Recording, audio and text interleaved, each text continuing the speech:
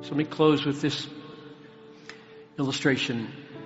My guess is most of you have never heard of John and Betty Stam. They graduated from Moody Bible Institute and went to China as missionaries when they were 25. China Inland Mission.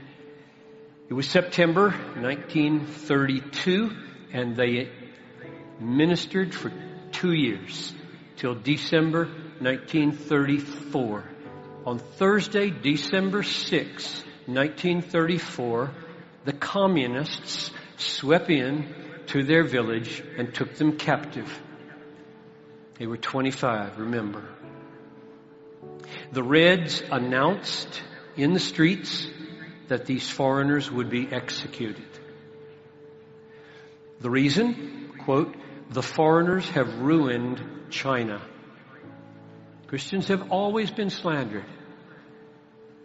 You know, you would hope that you would be a martyr and they would say the real reason why you're dying instead of shaming you with a lie. But that's what they said. So they stripped them of their outer clothing to make the shame even worse.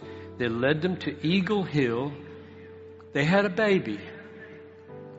The baby was left behind in the village. They didn't even know what would happen to this baby. And they went out of the city. A young soldier lifted the sword while John knelt in front of his wife, and they took off his head in front of her. She didn't scream. She trembled. She fell on his body, and the same sword dispatched her to King Jesus.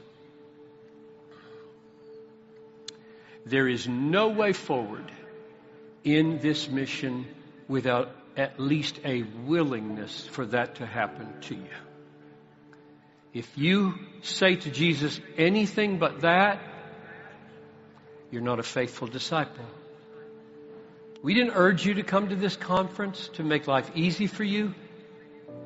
We urge you to come to make your life count.